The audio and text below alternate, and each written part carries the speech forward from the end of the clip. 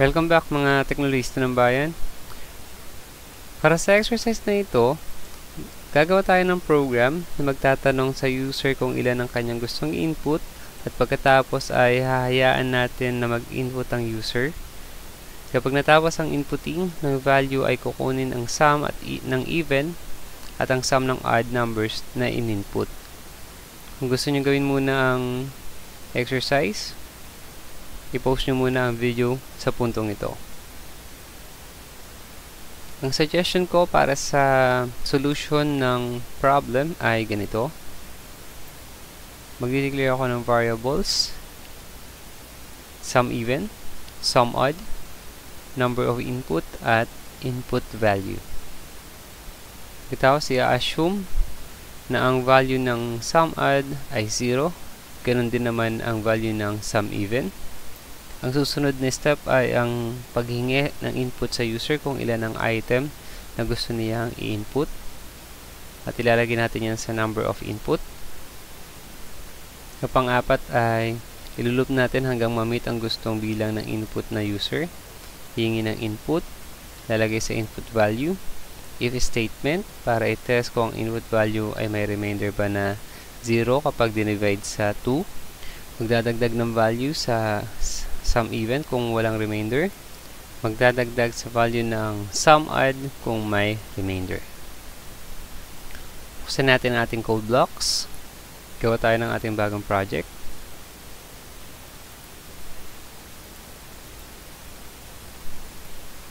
Pangalanan natin ito ng sum even odd. Next. Buksan natin itong ating source file dito.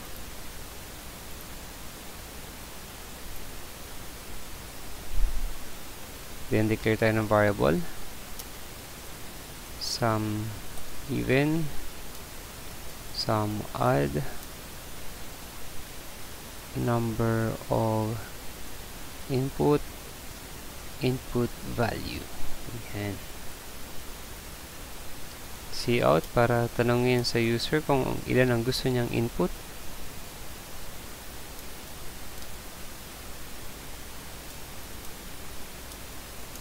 And then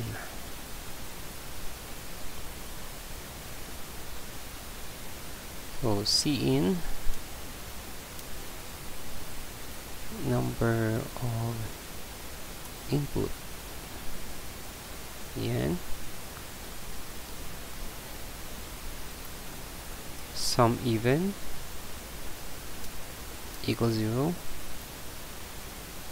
Sum odd equals 0 para sa assumption. Cout para sabihin natin sa user na magsimula na siya mag-input. Enter the items.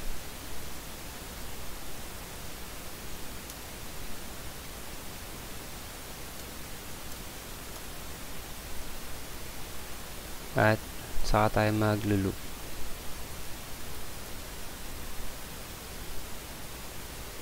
Sabihin natin int ctr para sa ating counter equal siya sa 1 hanggang siya ay umabot ng number of input. Ayan. ctr++. Then cin input value, at pagkatapos ay kakaroon tayo ng if statement para i-test kung ang input value ba ay may remainder kapag i-divide sa 2. Kung walang remainder, mag-sum tayo sa sum even, assignment plus input value.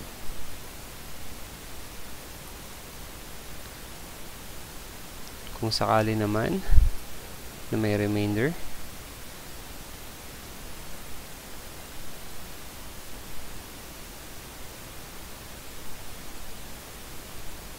sum odd plus equals input value. Pagkatapos ng loop, i-output natin yung total ng even at total ng odd.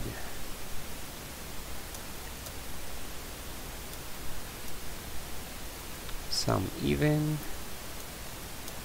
and L add cout total odd equals sum odd and L. Build and run.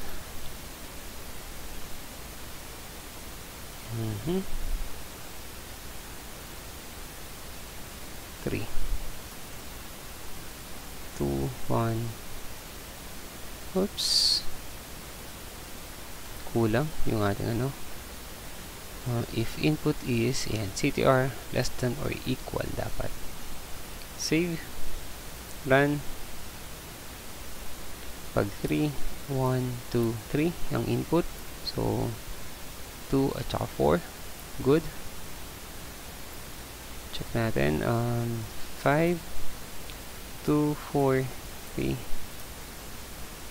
6 14 daw ang even, so 2 4, that's 6 plus 2 8 plus 6 14 nga, tapos 3 ang odd.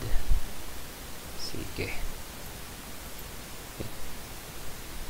ito ang program natin para kunin ang sum ng even numbers at sum ng odd numbers based dun sa mga input ng ating user.